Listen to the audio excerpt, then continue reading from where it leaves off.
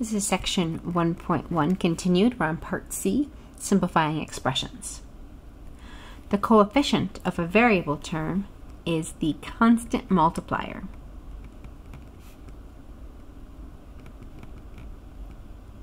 If you watched the previous video, you would have noticed we mentioned the word coefficient earlier.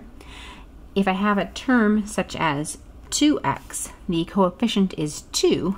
It is the constant that's being multiplied by the variable.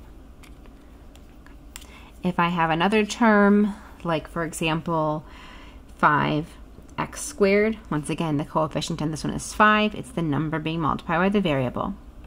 If I have a term like x, its coefficient is going to be 1 because there's going to be something known as the invisible 1 in front of the x. 1x is the same thing as just x. So again, the coefficient of a plain variable is going to be 1. Okay. Now, like terms are either constant terms or terms that have the same variable. So for example, 2x is like 5x, or 2x squared y is like negative 4/3 x squared y. As long as they have the same exact variable component, the numbers can be different. If terms are not like terms, we say that they are unlike. Examples of unlike terms might be 2x is unlike 3y, so it's a different variable. Or 2x squared would be unlike x, because x squared is not the same exact variable component as x. If a variable has an exponent that's part of the variable term, then you'd need to be identical in order to be like.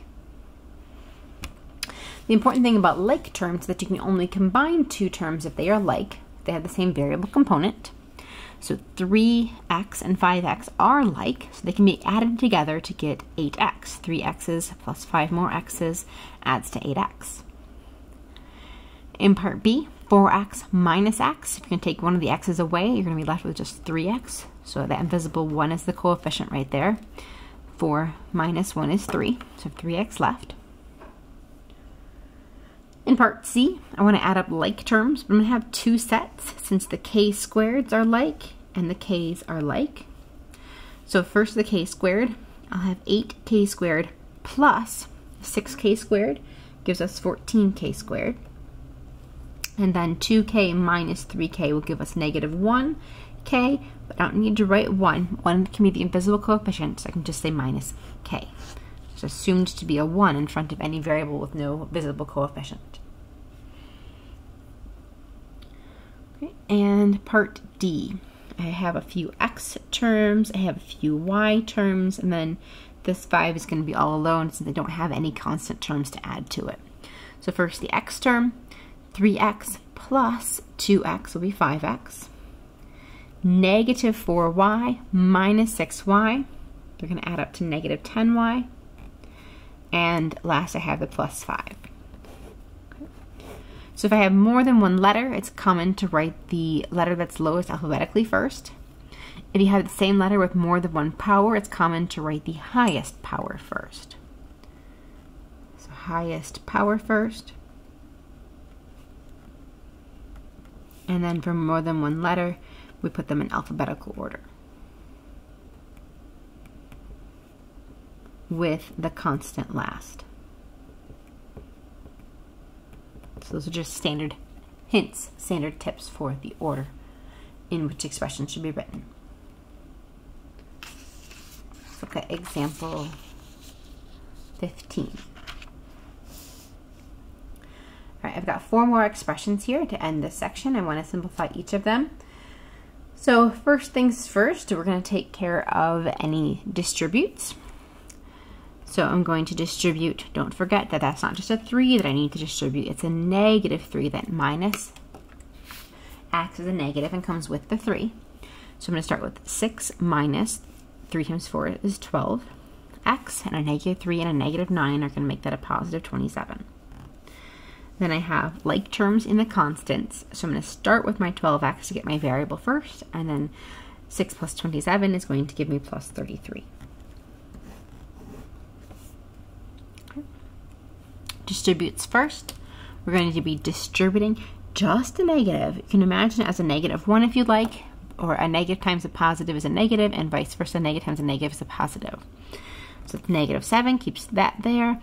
Minus times positive gives me minus 8t, and a negative times a negative gives me plus 1. Grab your likes again. That negative 8t is going to move to the front, and a -7 plus a 1 is going to be a minus 6. Parts C and D. Part C, 2 distributes to work on. I've got to take 2 times x is 2x, and 2 times 3 is 6. And then for the second to distribute, it's going to be a -4 times 5 and a -4 times -2, which will give me -20x and plus 8. I'm going to group the x's and group the numbers. We always do our letters first. So 2x minus 20x is going to be -18x, and 6 plus 8 is 14. Once again, 2 distributes. We're going to first distribute 5 to 4x into -2y. So 5 times 4x is 20x minus 10y. And then distribute just the negative. That's just going to be changing the signs of everything. So a negative and a positive makes that minus 8x. A negative and a negative makes that positive 3y. And a negative and a positive makes that minus 1. Combine your x's. Combine your y's, and this 1 again has nothing to combine with. So x's first. 20 minus 8 is going to be 12x. -10 plus 3 is going to be -7y. And then minus 1 is still the constant. It was all alone. Okay, and this mark means that we have ended the section.